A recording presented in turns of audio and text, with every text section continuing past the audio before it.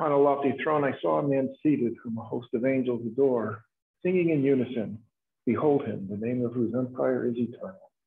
In the name of the Father, the Son, and the Holy Spirit. Amen. The grace of our Lord Jesus Christ, the love of God, and the communion of the Holy Spirit be with us all. As we begin our celebration, we prepare ourselves to meet our God in word and sacrament. Looking in our daily lives, we find times we've been blessed by God and offer him thanksgiving. Other times we have been sinners, and so we seek God's forgiveness. Lord Jesus, you came to heal the contrite of heart. Lord, have mercy. Lord, have mercy. Christ Jesus, you came to call sinners redemption. Christ, have mercy. Lord Jesus, you plead for us at the right hand of your Father. Lord, have mercy. Lord, have mercy. May Almighty God have mercy on us, forgive us our sins, and bring us to everlasting life. Let us pray. Attend to the pleas of your people with heavenly care, O Lord, we pray, that they may see what must be done and gain strength to do what they have seen. We ask this through our Lord Jesus Christ, your Son, who lives and reigns with you in the unity of the Holy Spirit, God forever and ever. Be seated, listen to the word of God. Dr. Chiddle, if you do the honors.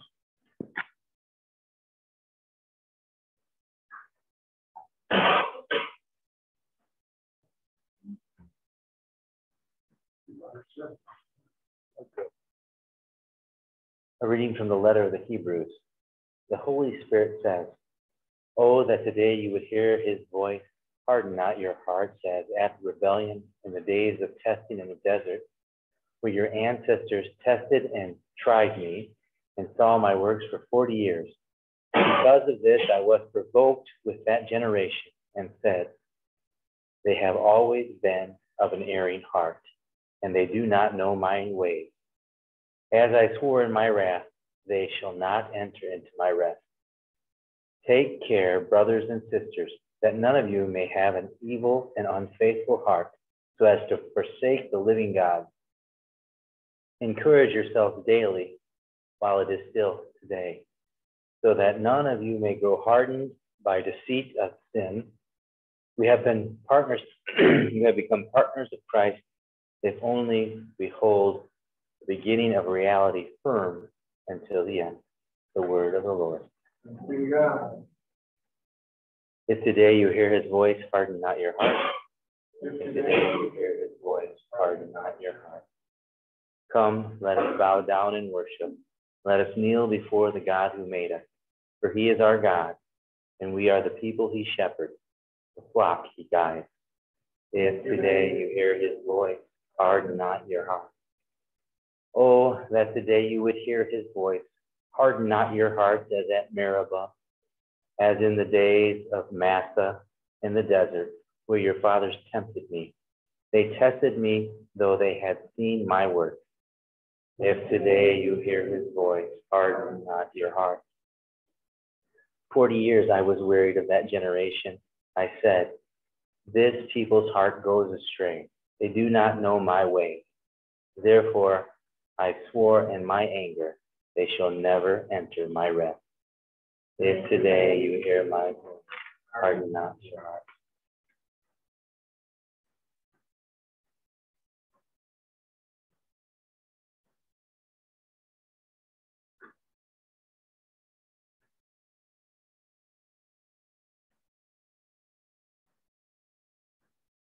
Alleluia, alleluia. Hallelujah, hallelujah. John preached the gospel of the kingdom and cured every disease among the people. Alleluia. Jesus preached it. The Lord be with you. The reading from the Holy Gospel according to St. Mark. A leper came to Jesus, and kneeling down, begged him and said, if you wish, you can make me clean. Moved with pity, Jesus stretched out his hand, touched the leper, and said to him, I will do it. Be made clean. The leprosy left him immediately, and he was made clean. Then, warning him sternly, Jesus dismissed him at once. Jesus said to him, see that you tell no one anything, but go, show yourself to the priest, and offer for your cleansing what Moses prescribed. That will be proof for them. The man went away and began to publicize the whole matter. He spread the report abroad and said that it was impossible for Jesus to enter a town openly. He remained outside, and Jesus remained outside in deserted places. The people kept coming to him from everywhere. The gospel of the Lord. Praise you, Lord.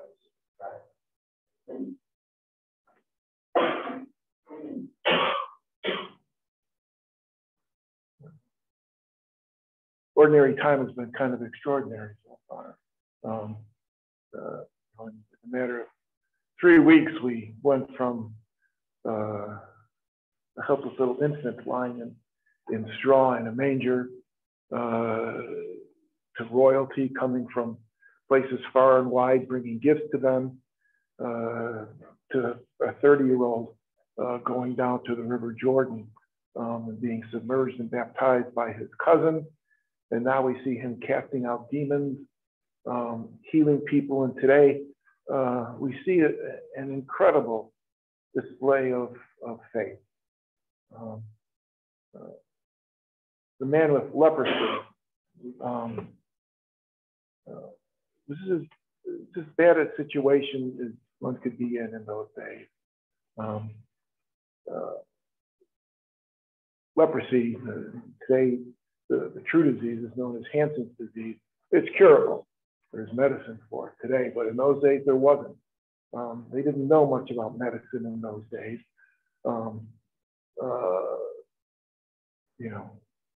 High medicine was putting leeches on someone and having them suck blood out of them. The idea that it would take the bad blood away, but there were a few things that would actually cure.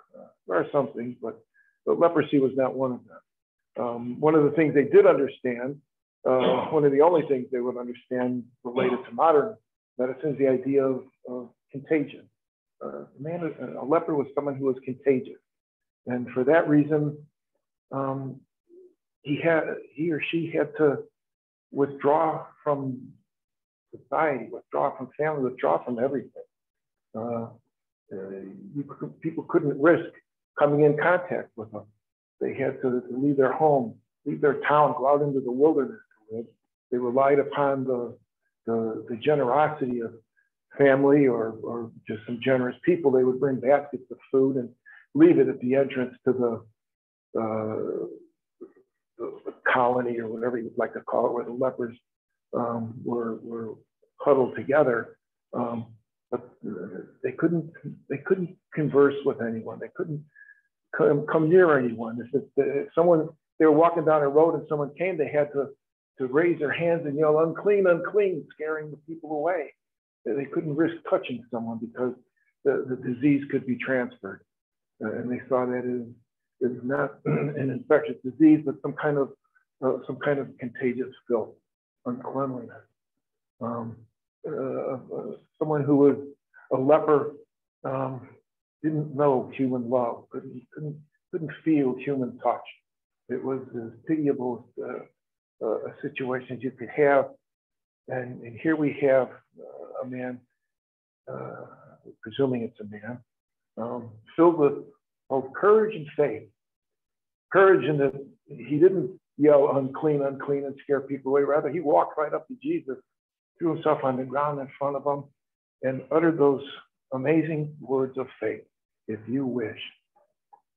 3 words. In that, the Nicene, the Apostles' Creed, they're contained in that. If you wish, he says, you can make me clean. What's he saying? If you wish, he's saying, you are the one. You are the one who has the power of creation. We've harkened back to that a lot in these last couple of weeks. But when we look in Genesis, it all started with 3 words. Let there be light. 4 words, I guess.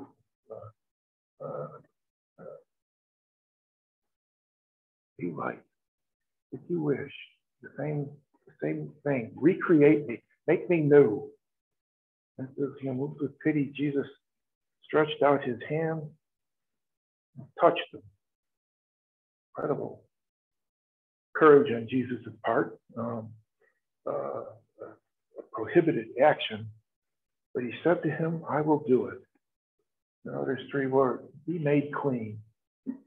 And immediately he was freed from his leprosy. All the sores, the disease running through his body were gone, replaced with flesh like a baby, clean, fresh, new skin, new flesh and blood. Jesus, knowing this could be problematic for him, it's like when you go to a magic show, the guy usually starts with, he'll do a small trick. There he is, do something, do more, make, saw a lady in half, make your assistant disappear, make the elephant disappear, make the Statue of Liberty disappear. We see the magic shows. There's always more and more and more and more. And when Jesus cures someone, we saw it the other day, cured Peter's mother-in-law and everybody in town who had an ailment. Some people might have been cutting themselves just to say, heal me. And here, healing a leper, it was like raising someone from the dead.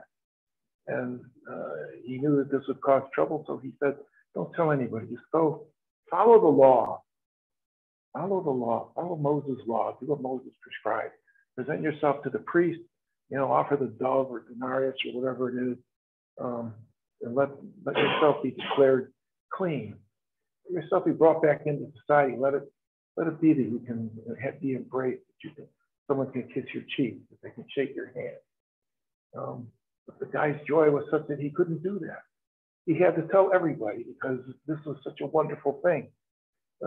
He was the walking dead, and now he was given new life. So Jesus, took off for quiet places again to spend time with his Father. What's the lesson for us? It's at the end of our first reading from the Hebrews. He tells us at the very end of that reading, we have become partners of Christ. He's asking us to do what he did, to embrace those who are unembraceable. We can think of all kinds of examples, hated enemies and all these things, but in the simple things. An example I use with the third to fifth graders this morning, I said, two people have to choose a team. You don't want to choose the short, slow kid. You want the tall, fast one. Well, choose the slow, short one. Those who are outcast, the kid who's everybody says, well, he's just weird. There's something about him that it may be weird, but there's something immortal living inside of him. There's God's grace in him because he is made in God's image and likeness, and he is every bit as sacred and holy to God as you are. That's reason enough to give them a chance. As we become partners of Christ, he's asking us to love everybody. It's as simple as that. I point out too that our readings today also tell us maybe the one thing Jesus wouldn't be good at. If he was asked to if he was picked as a captain of your dodgeball team, then you had to pick people because he couldn't pick anybody last. He couldn't not pick somebody. He had to have everybody at once. And the shortcoming is that he couldn't not like somebody. He couldn't not love someone. And that's what he calls out for us. That's what he means when he calls up, when we're called partners with him, is that everybody is our friend. Everybody is someone we love. Everybody is a child of God.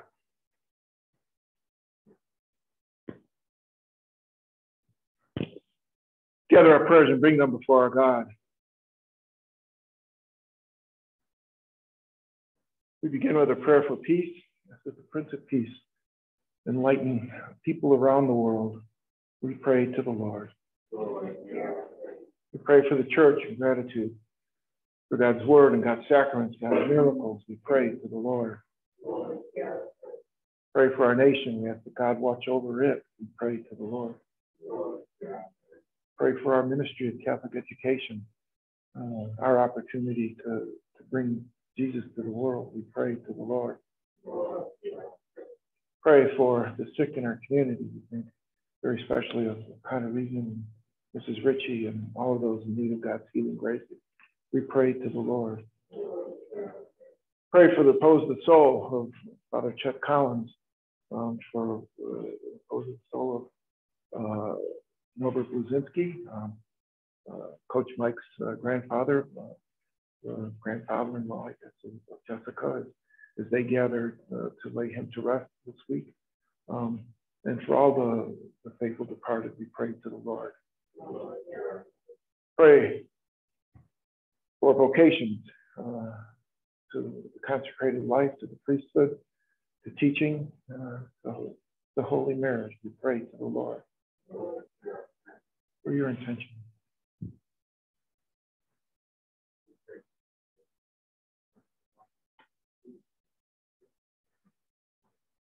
Lord, hear our prayer.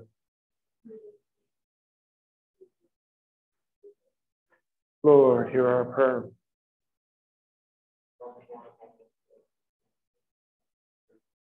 Lord, hear our prayer.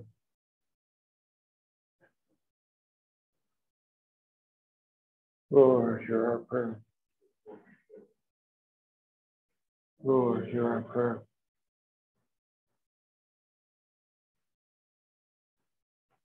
Loving God, we thank you for the gifts that you've given us. We ask that you look at the things that we've asked for and grant what we truly need.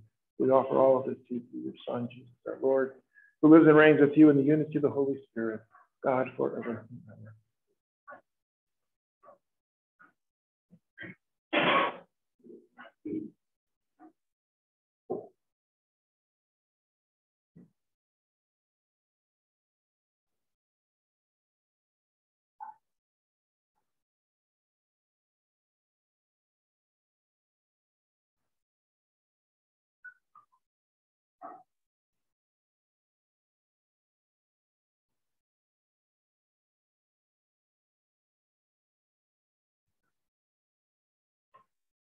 Blessed are you, Lord God of all creation, for through your goodness we have received the bread we offer you, the fruit of the earth, the work of human hands, to become for us the bread of life.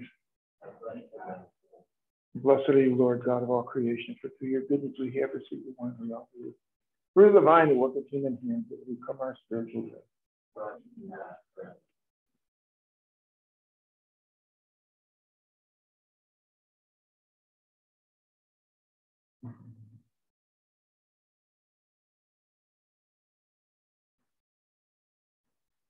Pray, my sisters and brothers, my sacrifice and yours may be acceptable to God Almighty Father.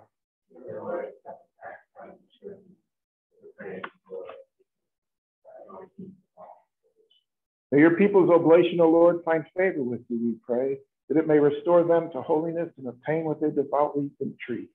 We ask this through Christ our Lord. Amen. The Lord be with you. Lift up your hearts. Let us give thanks to the Lord our God. It is truly right and just our duty and our salvation, always and everywhere, to give you thanks. Lord, Holy Father, Almighty and eternal God, although you have no need of our praise, yet our thanksgiving is itself your gift. Since our praises add nothing to your greatness, but profit us for salvation through your Son, Jesus our Lord.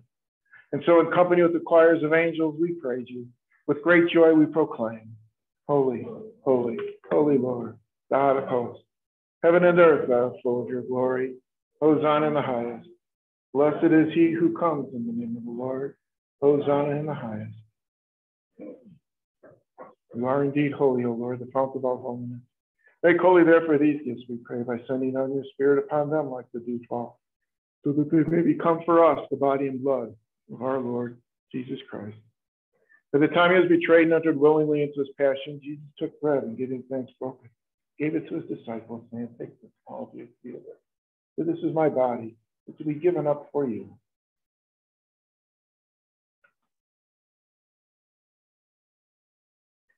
In a similar way, when supper was ended, he took the chalice. Once more giving thanks, he gave it to his disciples, saying, take this, all of you, drink. This is the chalice of my blood, the blood of the new and eternal covenant, which will be poured out for you and for many for the forgiveness of sins. Do this in memory of me.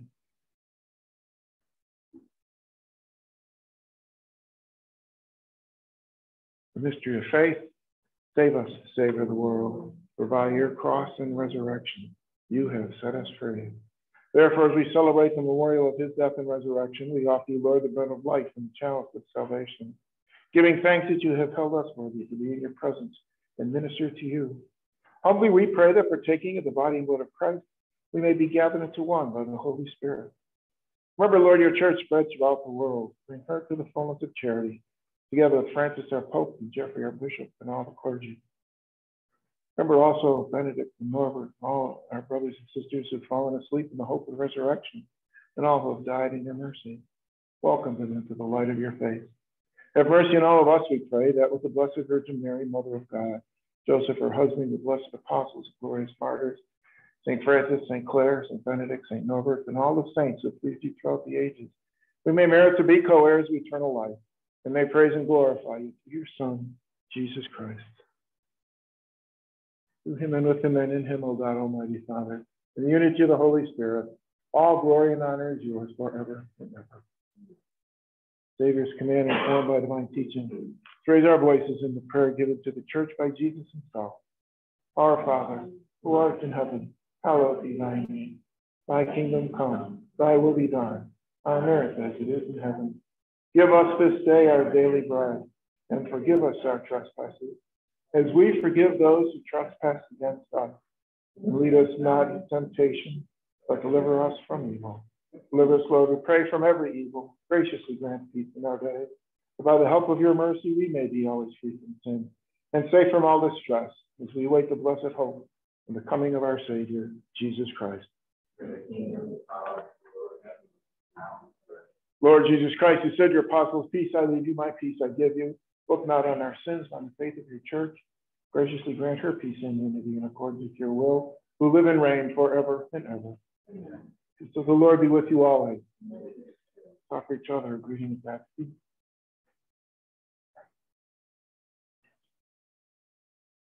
Lamb of God, take away the sins of the world.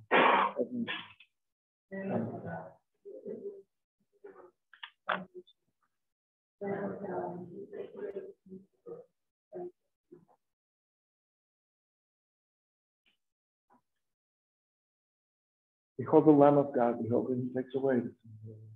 Blessed are those called to the supper of the Lamb. Lord,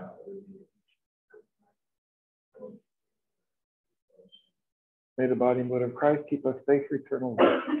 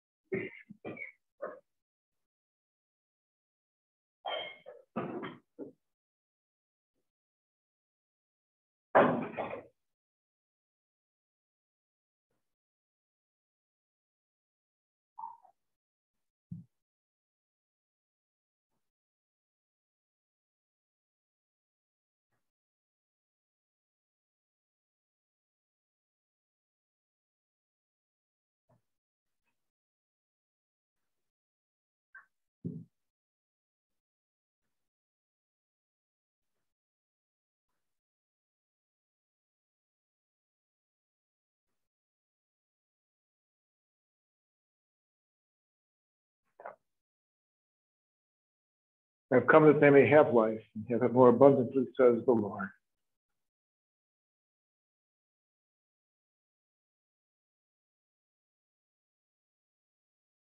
Let us pray. Humbly we ask you, Almighty God, be graciously pleased to grant that those you renew with your sacrament and also serve with lives pleasing to you. We ask this through Christ our Lord.